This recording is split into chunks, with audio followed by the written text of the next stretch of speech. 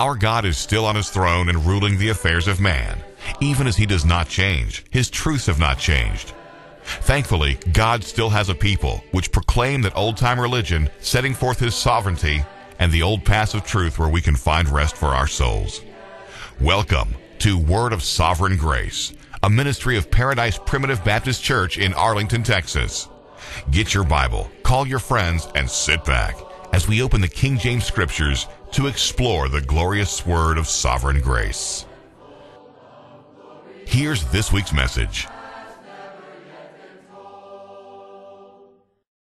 To leave 1 Corinthians 13, but Brother Willie, we're getting closer to chapter 15, and pray for us. I'm going to try, I feel that I would like to try to teach you 14th chapter. At least read this chapter and talk about some of the things in it, the 14th chapter of 1 Corinthians. And this 13th chapter is so beautiful, and the insertion of it between 12 and 14, it's with reluctance that we leave it. But in order to get to the most of the 14th chapter, I want to read the last verse of chapter 12, the 31st verse of chapter 12. But covet earnestly the best gifts, and yet show I unto you a more excellent way. Now, by the way, this word covet here,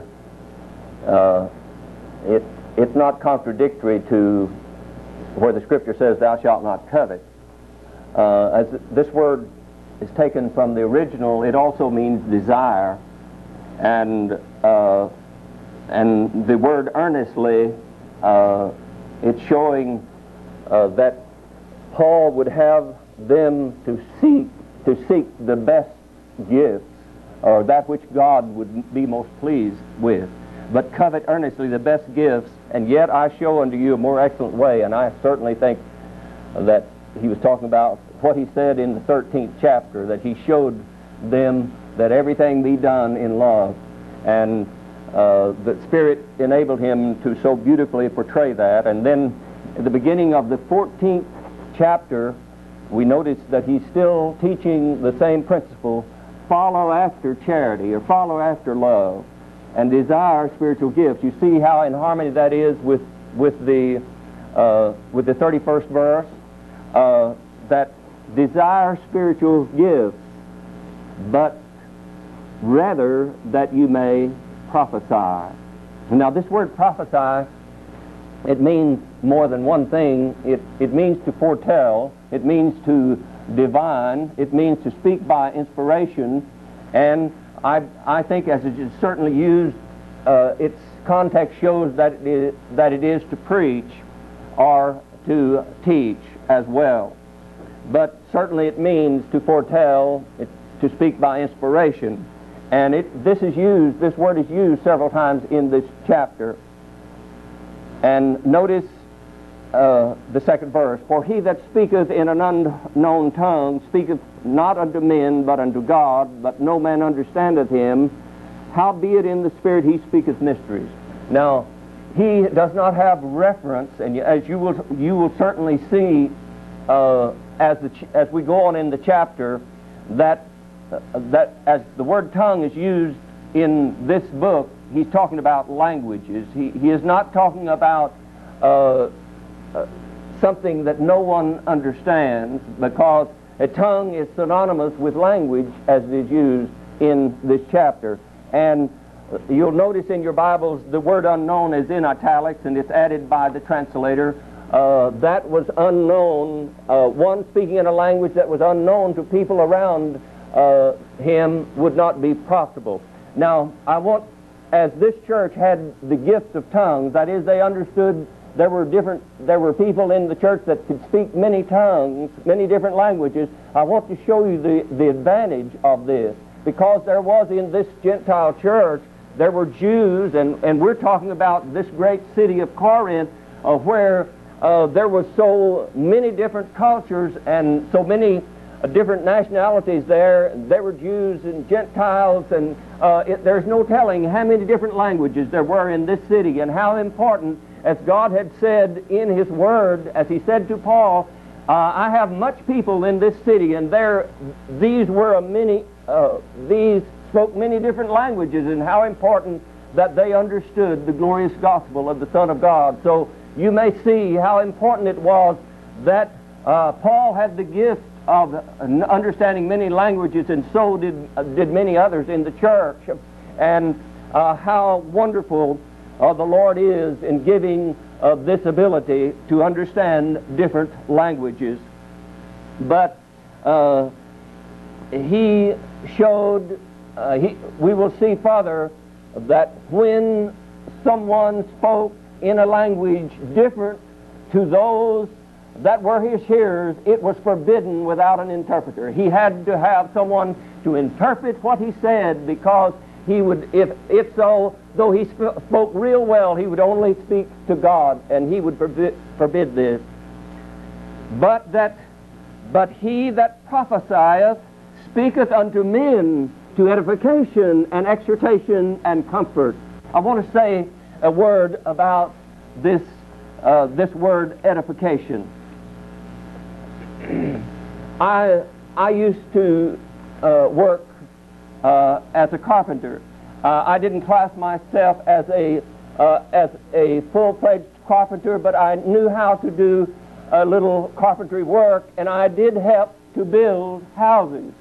And it would be correct for me to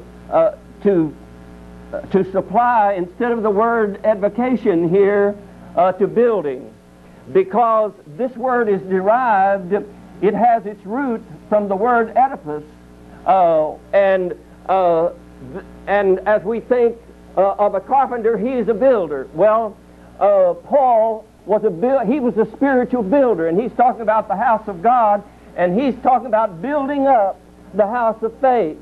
As a carpenter would take material and build a house, or as we think in architecture of the building that is framed, the edifice that is produced. And here he speaks to men to edification, to the building up of those people as they are taught by the Spirit and as they are taught. Here's edification and exhortation.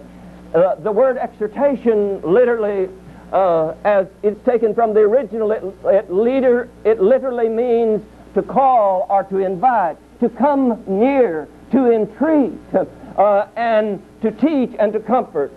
So to prophesy, you can see what comes out of prophesying. Well, there's edification, there's building up of the house of God, there's teaching the things of God, and there is the exhortation, there's the entreaty, whether it be to love or to good works, or to study God's Word, or to prayer. There's the entreaty, there's the teaching of the house of God, there's building up the household of faith, and to comfort. Of course, there is comfort. That's one of the glorious imports of the gospel, to comfort the Lord's people, to comfort them in their loneliness, in their downcast state, in their frail condition, and in their helplessness, to build them up by the glorious God of heaven, who is the God of comfort, that comforts us in all of our tribulations and in our sorrows, in our difficulties. The fourth verse, he that speaketh in an unknown tongue edifieth himself, but he that prophesieth edifieth the church. You see, here's that word again, that word edifieth. The building of the hearers, building up the house of God with the gospel and with the teaching of the Spirit and the understanding that is given. He that speaketh in an unknown tongue edifieth himself. Now, Paul would not have that, but he that prophesieth edifieth the church. So we're talking about building. I would that you all spake with tongues. In other words, I would that you all understood many different languages, but rather that ye prophesied. For greater is he that prophesieth than he that speaketh with tongues, except he interpret, that the church may receive edifying. You see how many times he employs that word, edifying, building up the church. Now, brethren, if I come unto you speaking with tongues, what shall I profit you, except I speak to you either by revelation, or by knowledge, or by prophesying, or by doctrine? And Paul did all of this, if you please. He spoke by revelation. He spoke by the knowledge that God had given him. He spoke or by prophesying, by doctrine, which is teaching, as he taught that church. You see how he was instructing them and the importance. Now, this chapter deals with how to carry on the worship of God, that it be done in an orderly manner, and according to the direction of God, and according to the Spirit. He would not have them in confusion, but he would have God's house a house of order, and for instruction. He would have solemnity in this house. Even things, now he goes on, still talking about tongues, languages, and even things without life, giving sound, whether pipe or harp, except they give a distinction in the sounds, how shall it be known what is piped or harped?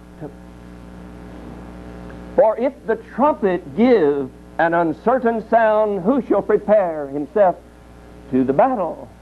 Well, if the blowing of the trumpet and certain notes and certain sounds, it is to prepare to the battle, unless there is this is distinct, unless it is easily understood, who's going to prepare for the battle? And if you can't tell whether it's to the battle or to retreat, who's going to know what to do?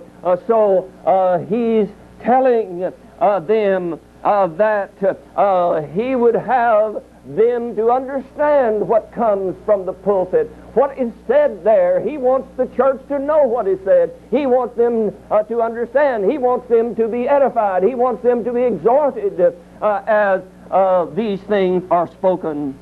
So likewise ye, except ye utter by the tongue words easy to be understood, how shall it be known what is spoken?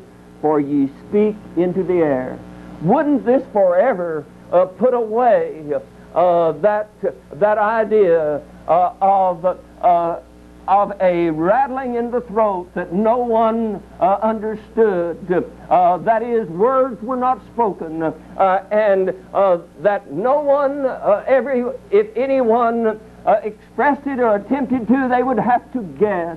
So he speaks of distinct and easy to be understood words in the church of the living God. There are, it may be, so many kinds of voices in the world, and none of them is without signification. None of them, he says. Therefore, if I know not the meaning of the voice, I shall be unto him that speaketh a barbarian, and he that speaketh shall be a barbarian unto me. I have looked at words that were not in our language, and the pronunciation is given of these words in my language or in our letters and with our pronunciation.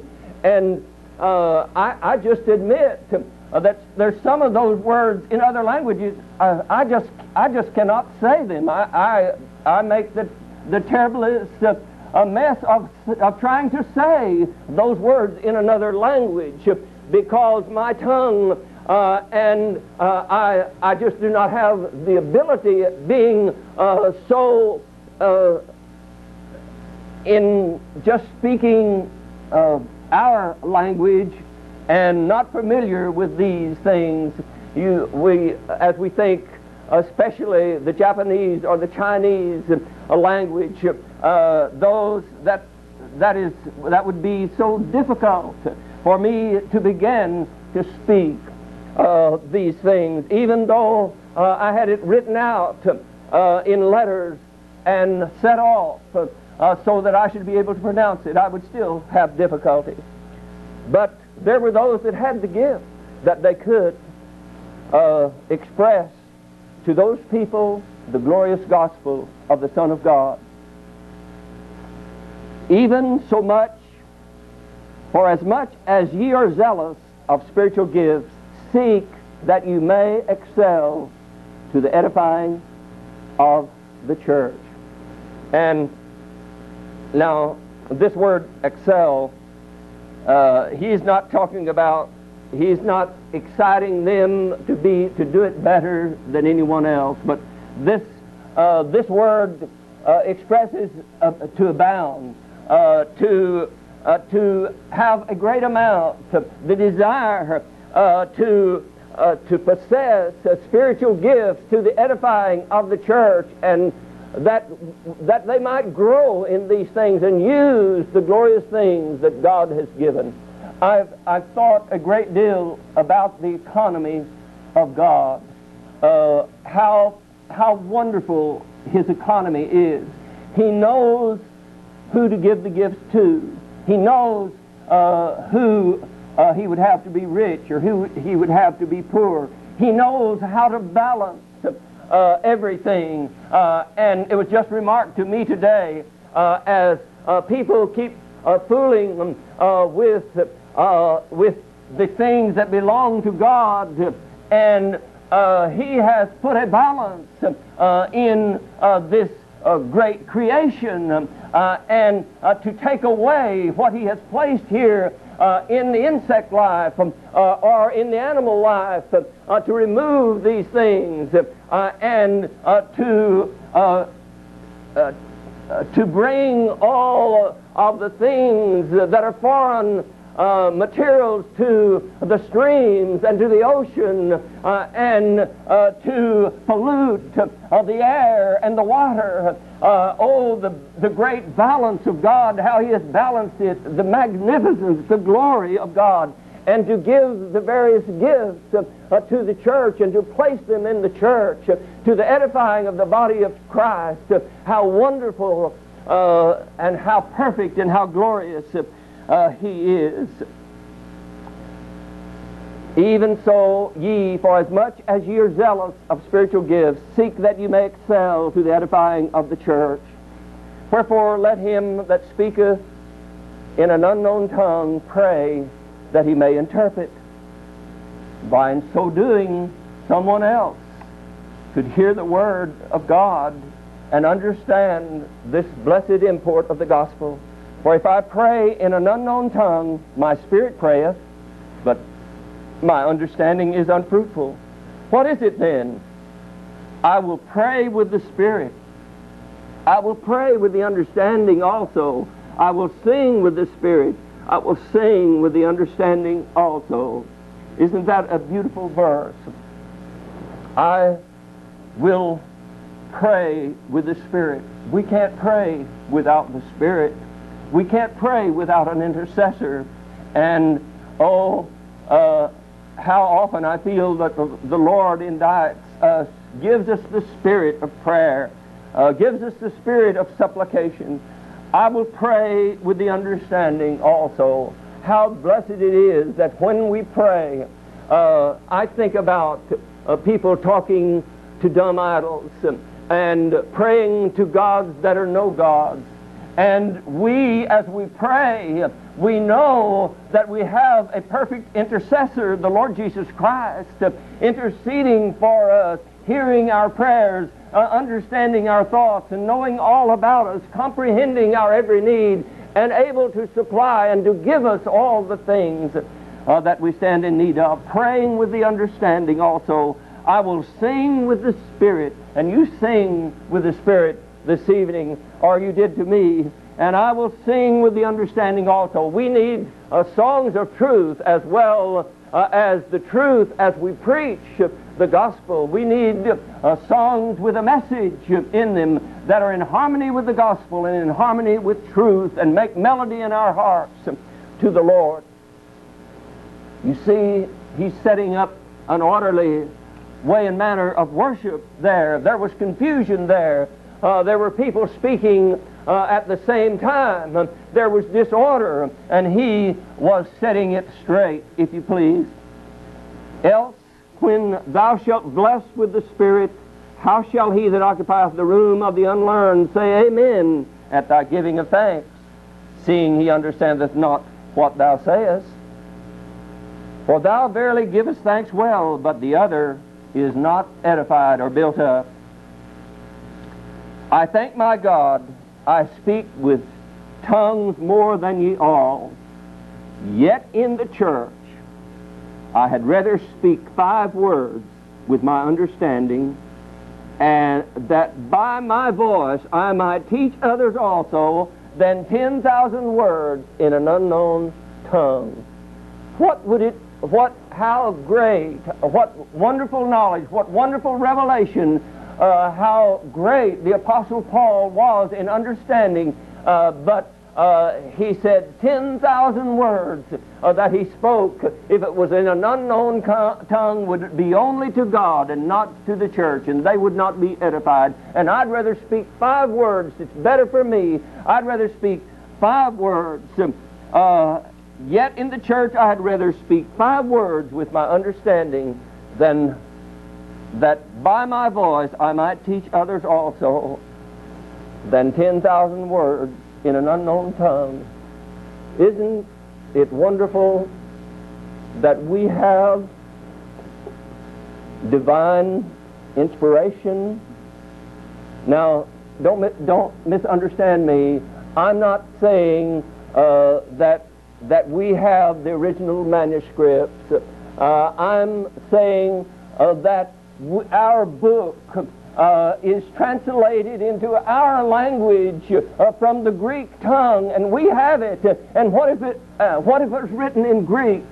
What would it mean to me as an individual? I would have to go to school, and I would have to try to understand that language.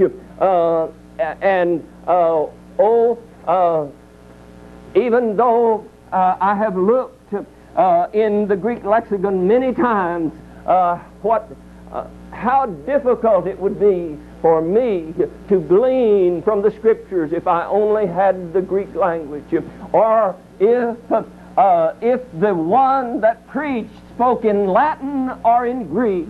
How would I be edified? It would be an unknown tongue. I know that one of the largest so-called churches, I know that the priest for some time, for many years, spoke only in Latin as he spoke to the people. I understand that has changed somewhat, but let's just say that you come to church here, and the minister got up and he preached to you in a language that you've never heard of. Of what profit would it be? No profit at all. There might be some glory in it that this man had such knowledge, but you wouldn't be edified unless someone interpreted the message, and Paul forbid it. Brethren, be not children in understanding, howbeit in malice be ye children. Anger, disagreements, be children. Leave those things behind, but in understanding be men. And the marginal reads perfect, which, and Paul is saying, be grown up, be mature. In understanding, be mature, be men, be perfect. And the word perfect here means mature or finished, as it applies to men.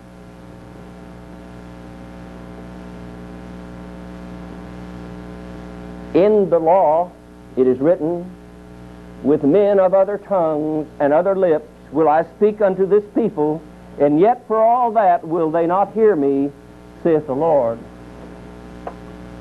When our Lord and Master taught And we have it in Matthew 15. I believe it is in Matthew 15, where that our Lord and Master declared that this people's heart had waxed fat, and that though they heard the words that he spoke, and though they understood the language that he said, but still they could not receive the message. They could not understand that. I want to turn to that and read, as my memory isn't functioning.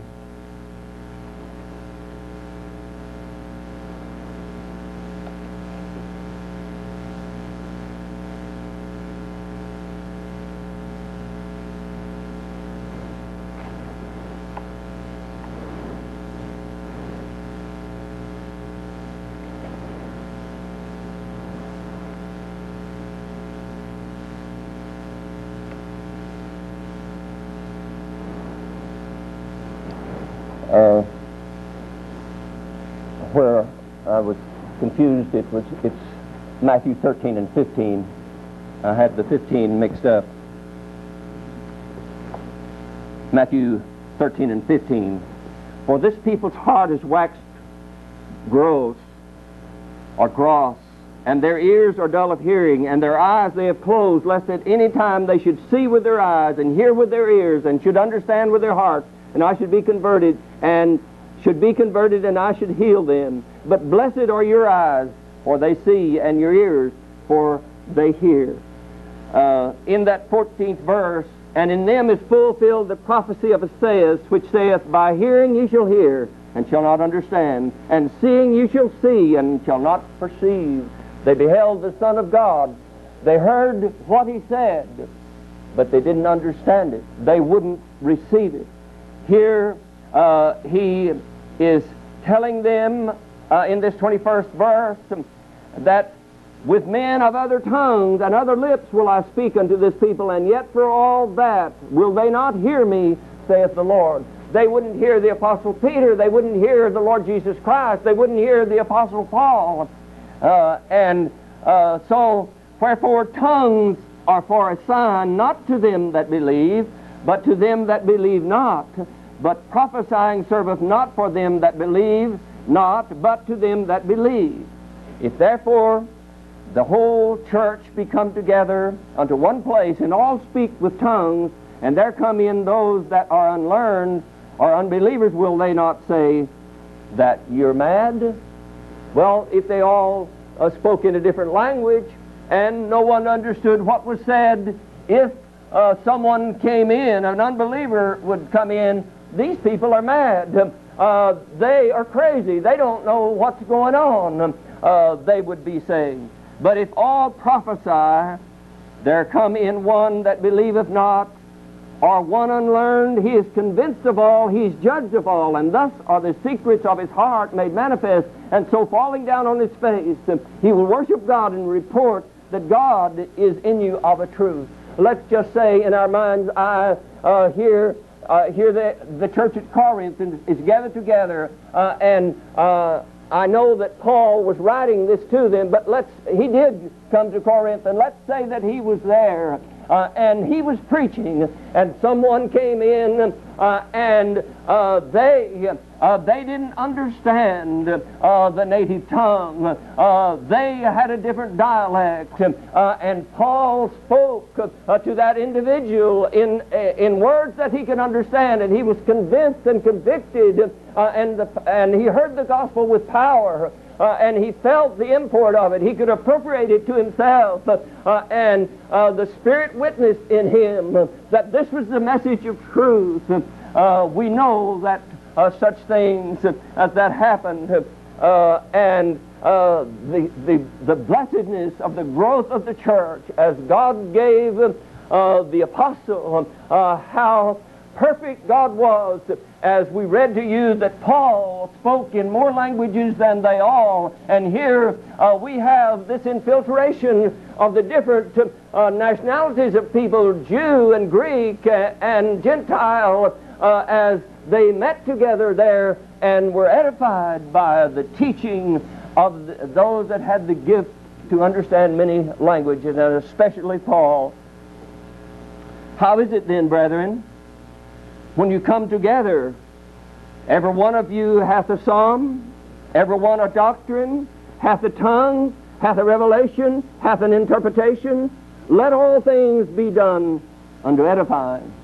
Now, this is a peculiar verse to me. Most interpreters seem to use this in a good sense, that when they come together, as they had many gifts, one of them hath a psalm, a song to sing that would edify the church, and would teach, and one that could teach. One could understand different languages, another could interpret, one spoke by revelation. And then he said, let all things be done unto edifying. I wonder if he isn't saying to them, I wonder if this is not a rebuke, because one was wanting to sing, one was wanting to preach, and one was wanting to interpret, and they were speaking at the same time, and there wasn't order. This occurred to me. I'm not sure. I just insert that thought to you. He is examining them. How is it then, brethren? How is it? God's house is not the place of confusion, but it's the place of order. It's the place of edification. All right, if we sing, everyone sings.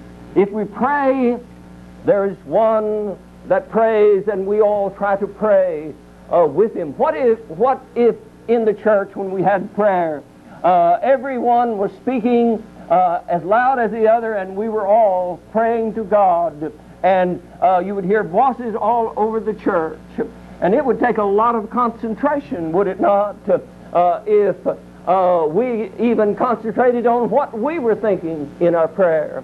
So when we pray, when we teach, it's important that it be done in an orderly manner and for the edification of the church.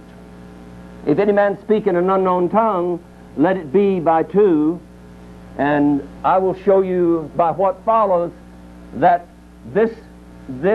he doesn't mean that they're to speak both at the same time, but one after the other.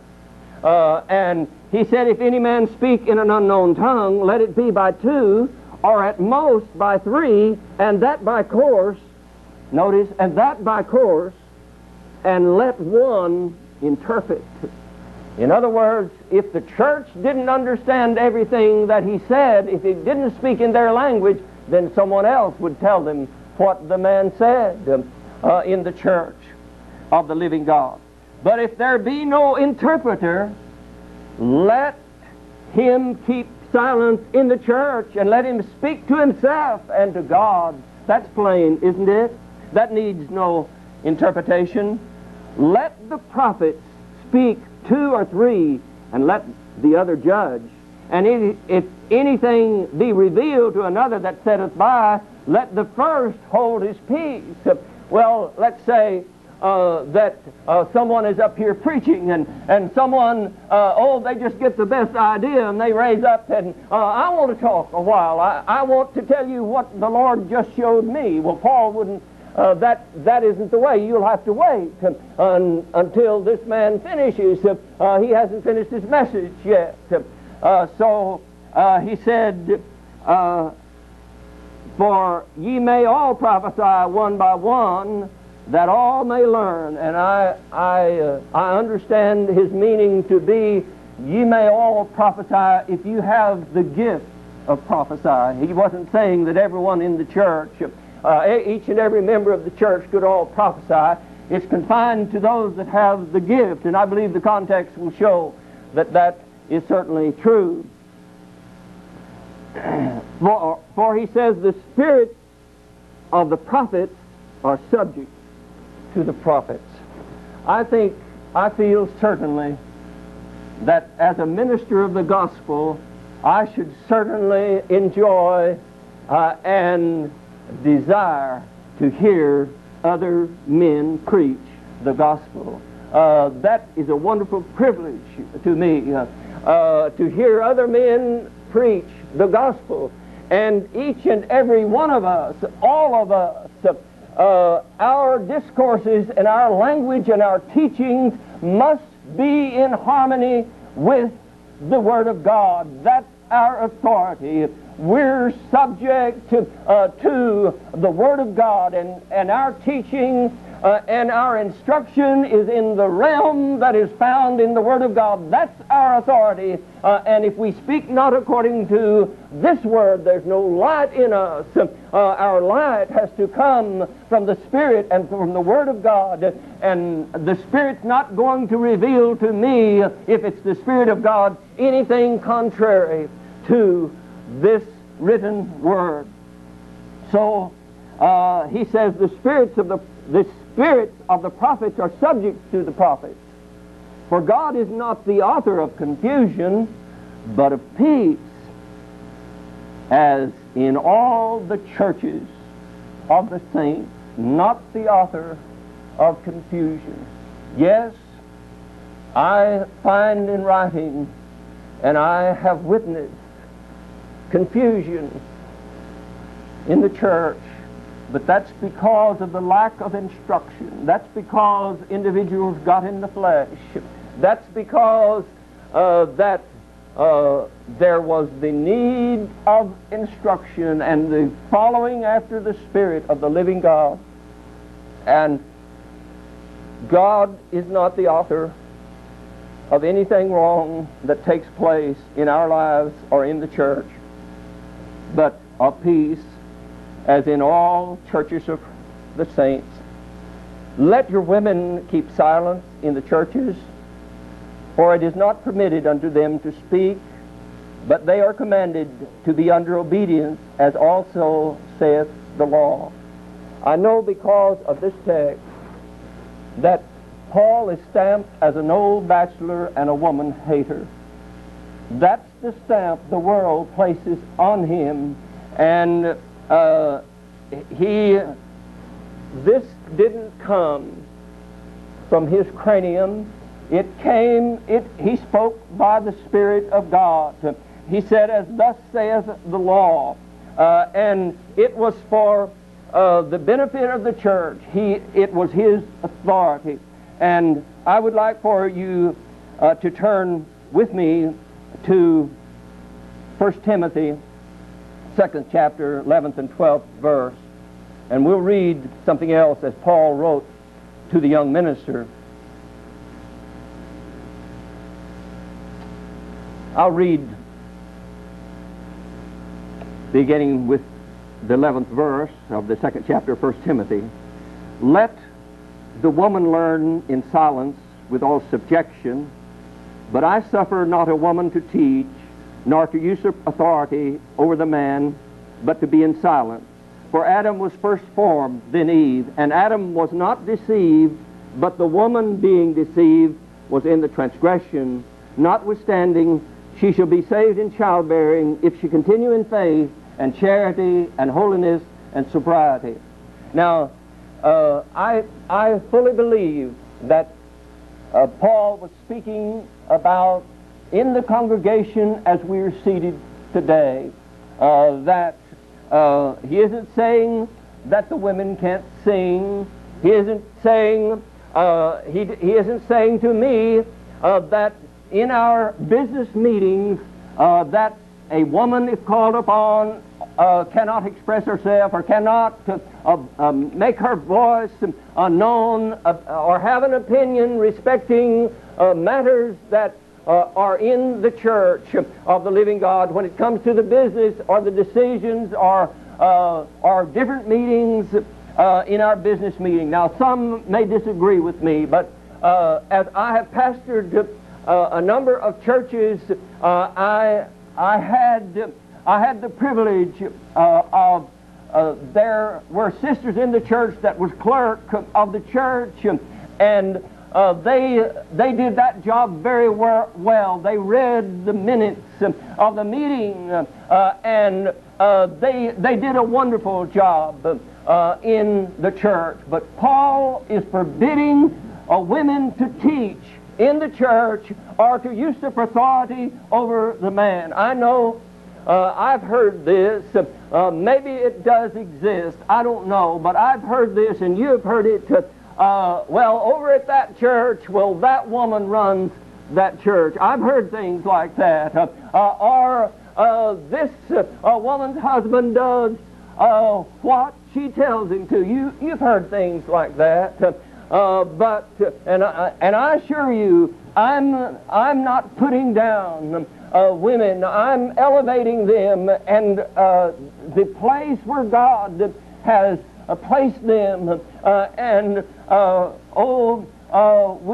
we see their beautiful place in the church. And where would our churches be if it were not for them? What would we have in the church if we did not have the precious sisters in the church, the precious widows in the church that give their lives and give of their mites and give for service in the church of the living God?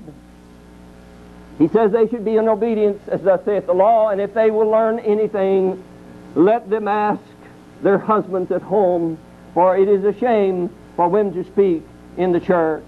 And I understand that he has teaching under consideration. If you do not agree with me, well, we might talk about it another time.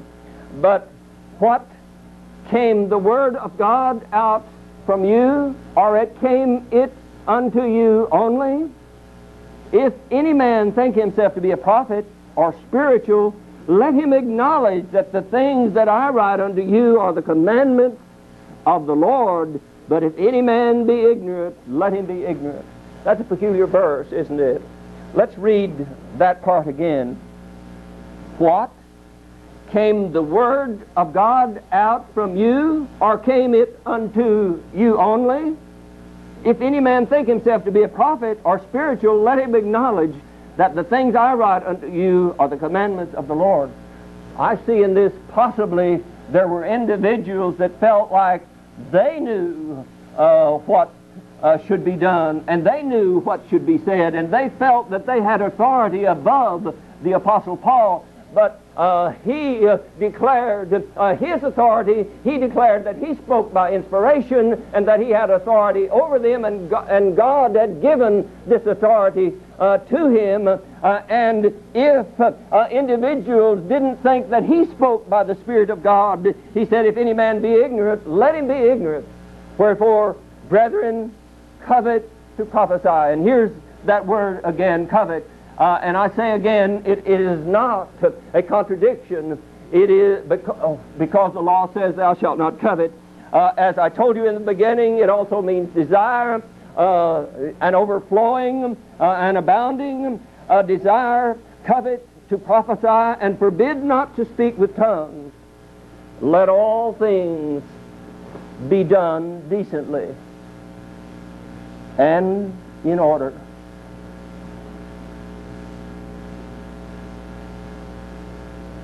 That's a wonderful, instructive 40 verses in God's Word.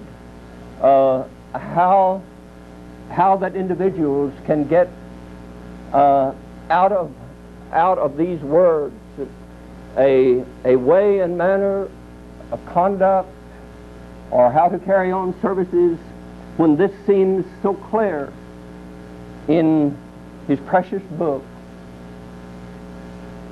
And as you think about this chapter, bear in mind the things that you have read before and the things that we have talked about in this church. All of the difficulties that there were, and all of the different people, and how young they were. Many of them were just babes in Christ.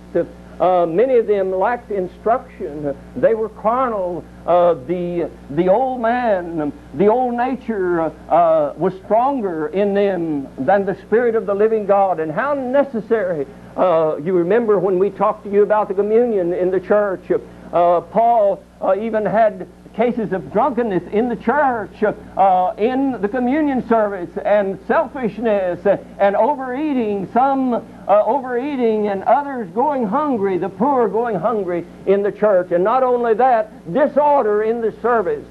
And he was setting things right as he taught them the solemnity of the service of God. Let all things be done decently and in order. I hope that